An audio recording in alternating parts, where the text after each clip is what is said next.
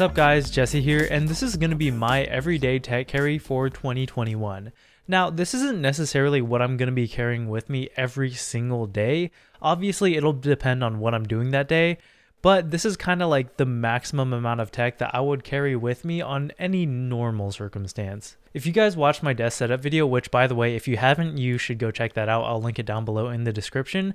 You'll know that I don't necessarily recommend everything that's on my desk. Like a lot of the stuff on there I just got a while ago and haven't really gotten around to replacing. But this on the other hand, like what I carry with me on a daily basis, I'm a lot more picky about, and I actually do recommend anything that's in here. It's kind of like how in spaceships they gotta make every ounce count because each of those ounces cost a certain amount of dollars. In my everyday carry, because I'm gonna be carrying it around, everything that's in there has gotta be there for a purpose. So let's start this video off by talking about what's in my pockets. So my phone of choice right now is the Samsung Galaxy Note 20 Ultra. I did have the Z Fold 2 for a couple of months, but I kind of came to the conclusion that it's just not really for me. And if you guys want a more detailed analysis of how I came to that conclusion, then you can watch my videos about it. But yeah, I've been a fan of the Note line for a long time, and this is kind of the ultimate Note that Samsung has ever made. It's got a great big beautiful 120Hz display, great battery life, a solid camera system, the matte glass feels amazing in hand, and it has an under display fingerprint sensor, which I think in this day and age where we have to wear masks everywhere we go, this is a must-have feature. So yeah, overall very little to complain about this phone, and if you like Samsung phones, then you're gonna like this one. If you want a more detailed review of this phone, like I said, I posted a video about it, you should check it out. Now moving on, my bag of choice is the Peak Design Everyday Backpack. I've got it in the version 120 liter variant, and guys, I love this bag. The design in my opinion looks really clean and futuristic, and it doesn't really look like a camera bag, which I think is a good thing. And it just has a really nice like techie vibe that really resonates with me. But the main reason that I like this bag so much is that despite looking pretty clean and simple, it's actually jam-packed with features. Now I could do like a whole video just on the features of this bag, and Peak Design has some really great like 1 hour long videos just going over all the features on it. But to me, there are 3 features that really set this apart from other bags. The first is the mag latch system on top, which I feel like strikes a great balance between being super convenient and secure. Like this is gonna sound pretty bad, but if nobody tells you how to open it, then it's kind of unintuitive and most people have a pretty hard time figuring it out. But once someone does show you how to do it, then you're like, oh my god, that's so simple, and then it just takes like half a second to open it every time. And the benefit to that is you don't have to worry about people opening the bag without you knowing and stealing your stuff. It's also much quieter than a normal zipper, which is just really nice, and it uses a ladder system that makes it expandable, which comes in really handy. Number 2 is the level of customizability on this bag is insane. So it has these origami inspired flexible dividers, which just make it really easy to customize this bag to suit your needs. Or if you just want a big empty cavity, you can just take them out entirely. So third, and probably my favorite thing about this bag, is the ability to access it without taking the bag off. The straps are on a kind of swivel system that allow you to basically take one of the straps off, swing the bag to your side, and then you can access the bag through either of the side zips. This feature has changed my life, and honestly after using it, I refuse to buy any bag that does not have it. So overall, I really like this bag. The only complaint I have about it though is the size. Like this is advertised as a 20 liter bag, which I feel like is a little bit misleading because that's only in its most expanded form. If you have this in like the regular mode, it's closer to like 15 liters, which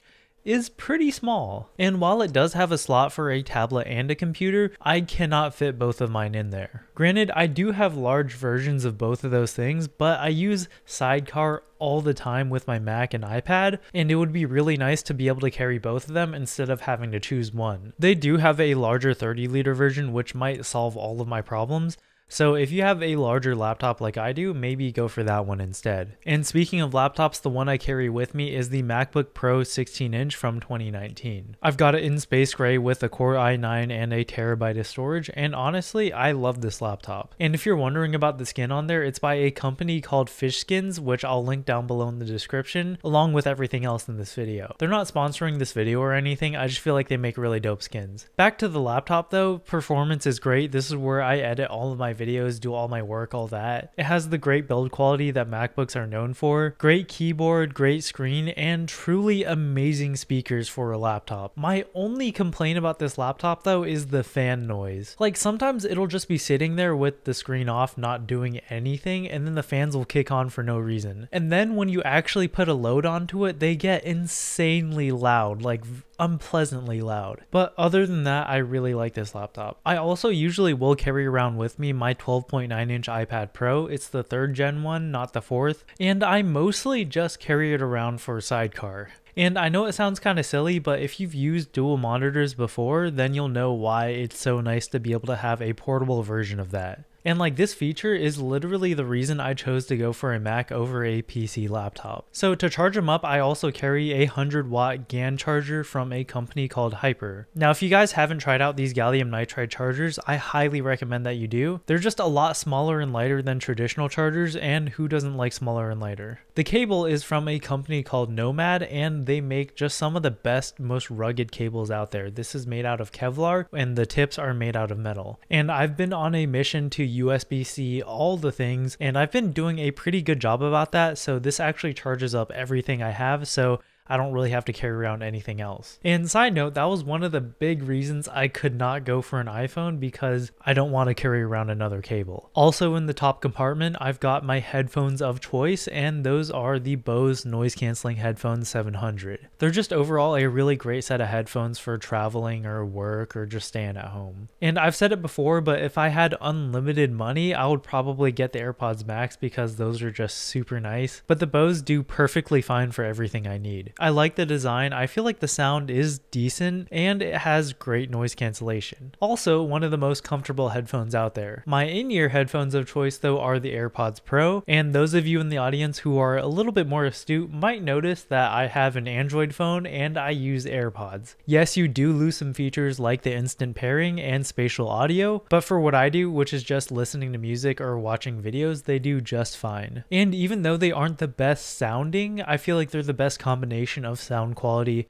noise cancellation, and portability. It does not charge via USB-C though, which is a huge bummer, but it does have wireless charging, so I'll give it a pass. In these bottom two components, I've got my camera stuff, the Sony a7 III, along with a 16-35 f2.8 G Master and the 85 1.4 G Master. The a7 III is a great camera, and I shoot all of my YouTube videos on it. This whole talking head portion of this video is shot on the a7 III, and it's a little bit old at this point. Like, it came out in 2017 or 2018, I can't remember, but when it came out, and I think still to this very day, it is the best bang for the buck, most value for money full frame mirrorless camera out there. Like, if you compare it to its competition, the Canon R6, the a7 III is pretty much $1,000 less, and the only thing you're really losing out on is the 4K 60. And you can use all of that money that you just saved to buy an extra lens, which is arguably way more important. Which, by the way, Sony also has probably the best selection of affordable lens options in the mirrorless market. My only complaint about this camera though is that it does not have a flip out LCD,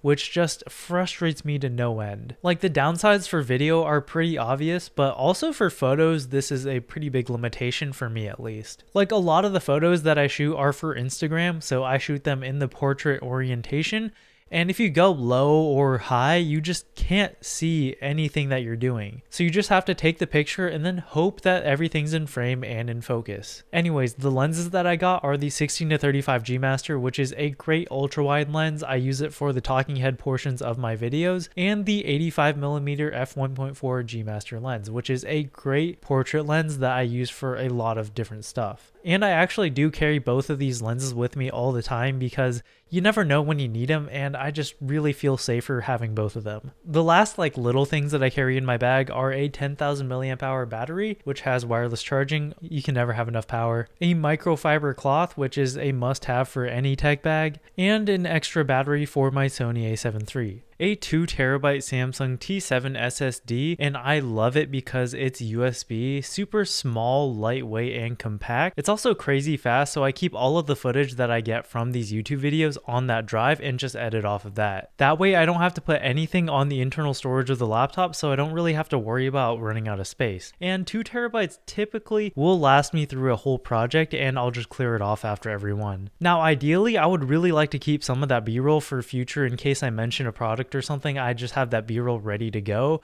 but I just don't have enough money to buy that much storage, so this is what I'm doing now. Anyways, I also carry around this Anker USB-C hub, which has pretty much anything you would ever need, but I mostly just use it for the SD card reader. But if you already have one of these USB-C only laptops, you already know what the dongle life is about, so I just carry it around because if I never need the extra ports, I got them. And I usually keep all of these other little bits and pieces in this separate bag. It's also from Peak Design. It's called the Field Pouch, and like their other bags, it is packed with features, but I just like it because it can expand or compact to whatever size you need. It's also got a bunch of little pockets in there that are great for organizing all of those like little miscellaneous items that you might have. So the very last thing that I carry on the outside of the bag is the Peak Design carbon fiber travel tripod. Now this tripod is like insanely expensive. It's $600, but it's also the best tripod that I've ever used, and I really don't regret buying it. And it's pretty much just for one reason, and it's how small it can fold down to. Like when you fold it down, the diameter of the tripod is pretty much the same as your average water bottle. So it fits pretty much perfectly into the water bottle holder on the backpack, and it pretty much lives there. Like I never take it off, and I always bring it with me, which if we're talking about camera gear is probably the most important thing, you know? Like camera gear is no use to you if you just leave it at home. So for that very reason, I feel like it's worth its price. Anyways, that is my everyday tech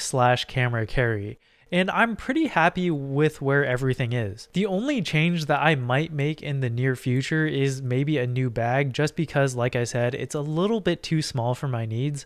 Other than that, let me know what you guys think. Would you change anything? And also let me know if I forget to link anything in the description, because I know when I did my desk setup video, I forgot a lot of stuff, and you guys let me know, so I really appreciate that. Also, remember to smash that like button, and if you enjoy content like this, think about subscribing and hitting the bell so you don't miss anything. As always, thank you so much for watching, and I'll catch you guys in the next one. Peace!